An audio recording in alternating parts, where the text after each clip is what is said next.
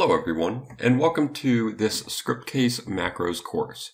So this is a course where we go through and we talk about every single macro that Scriptcase has. So Scriptcase has about 130 macros. They're all documented in the documentation, which we're going to look at. But in this series, we're going to look at what they are and how they use them. So I'm going to be providing lots of examples for how they use them. So today, we're going to be looking at database transaction macros in this video. My name is Nate Carpenter, and I'm the Scriptcase instructor doing this course. So let's get started with database transaction macros. So if you're not familiar with database transactions or transactional databases, we first need to look at normal execution of an SQL statement. So we're going to be using SQL for the purposes of this course. So let me go on to the next slide here. So under normal database execution, you define an SQL statement. So you can do that in PHP, and then after you define it, then you execute that, and it is ran against the databases. So any changes made in that SQL statement are then reflected in the actual database itself. So that's pretty simple, pretty straightforward. However, what if there is an error with some of the data and we need to roll back those transactions? That's where transactional databases come in. So let's look at how transactional database execution works here in the next slide. So first, we need to begin the transactions. So that's our first step. And then just like before, we define our SQL statement. And just like before, we execute our SQL statement. And then we have the opportunity to check for errors at any point in this process. So we can check for errors before we execute or after we execute, however we want to do that. And then we can do some conditional logic based on whether there was an error or not.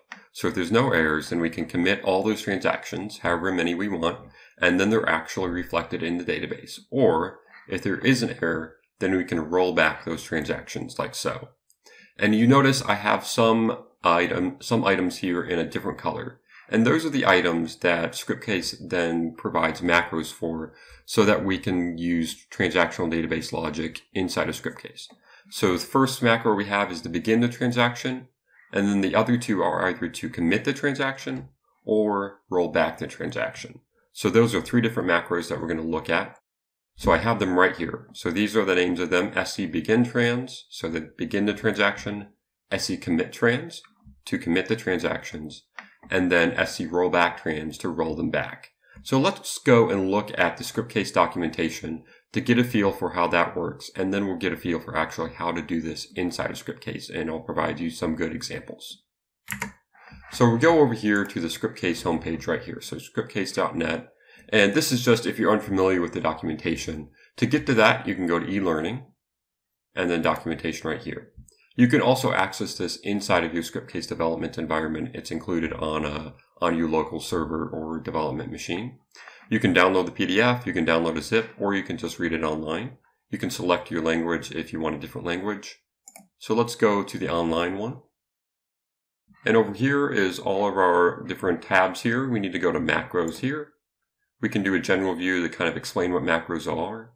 And then you also have a macros applications events to kind of show you when you can execute certain macros on certain applications in those different events. To just see the macros themselves, we can go to macros right here.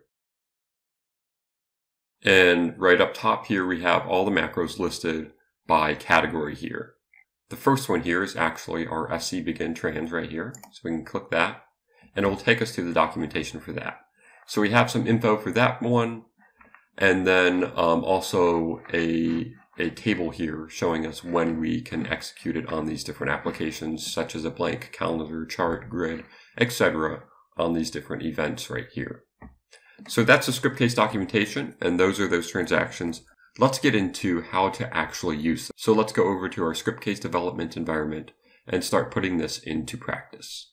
Okay, so here we are in the Scriptcase development environment, and we're in the samples project. It can be in any project though. And we have a blank application here called transaction demo. And a blank application is just a place to put some code. This code could go really in any application, but we're putting in a blank application. And we have our array of data here. And this is just hard-coded, but it could be from anywhere. It could be from a file, an email, an API request, anywhere. But the key element is that it is not validated. There could be errors in this data. So we need to check for those errors, which is why we have this found error Boolean right here. And then we loop through that data. and then we check to make sure that there's a value for each of those fields, first name, last name, and phone number. And if there is, then we can insert into the database. So we run this insert statement here, just a basic insert into our employees table, all those values right there, and then we execute that SQL right there. If there is an error, so that if statement fails, then we go into the else, we set found error to true, and then we break out of that loop. So we break out of that loop, and it falls out either because it was successful and inserted everything, or it found an error. So if an error was found, then we echo that an error was found. Otherwise, we say there were no errors. So that's just a basic example of this. So let's run this. This is the standard SQL execution, no transactions yet, so there are no errors. Let's change our data and introduce an error. So I'm going to take out the first name of that last record there. So it's going to fail on that if condition. So let's run this, and it found an error. So that works all right. However, all these rows right here were already inserted. So in order to make sure that that last row is inserted, we have to change the data now when we request it. We have to take all these rows and delete them, which can be a problem if you're inserting a big Excel file or doing an API request or something. So this is where our transactional database is going to come in helpful so that we can roll back all those old transactions. So here in the documentation, we're going to start with our begin transaction so we can begin them. So here's that documentation that I showed you earlier. And there's where we can execute this macro. And the connection parameter is optional. I just want to point that out. If you have multiple connections in your development system, you can define which one you want. We're not going to use that today. And then it also has the other two transactions related to it, the other two macros related to it. So let's copy that. And we're going to put that right at the beginning here before we do any of our SQL statements. So copy that and put the close parentheses there and the semicolon and format it nicely. So now any of those SQL statements ran after it are going to be part of those transactions there and not just executed in the normal execution. So now we need to determine what happens when there is an error and when there isn't an error. So successful or an error condition. So let's scroll back up to the top of our documentation and let's start with successful. So SC commit trans. So this is when there were no errors and we need to tell it to actually write all those transactions to the database. So there's an example of that. And if we're going to redirect, we need to make sure we redirect after we commit the transactions, not before, so that it actually happens. So let's go ahead and copy our commit trans macro there. And there's where it can be executed just like before.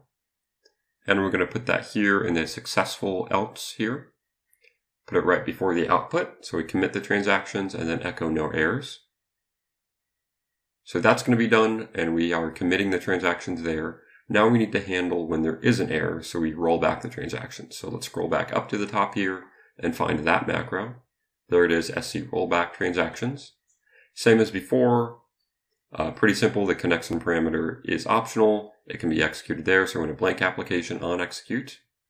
This is where we are. So copy that, and we're going to paste it in just like on the commit transactions. Put the open and close parentheses and the semicolon.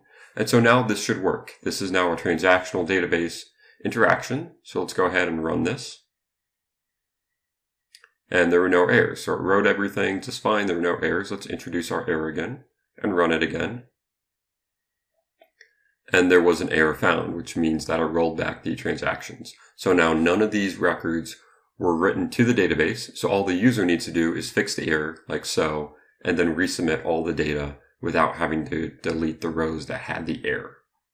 So that's how you do transactional database logic inside of Scriptcase using these Scriptcase macros. So I hope you continue watching this course and see other ways that these macros can help your development.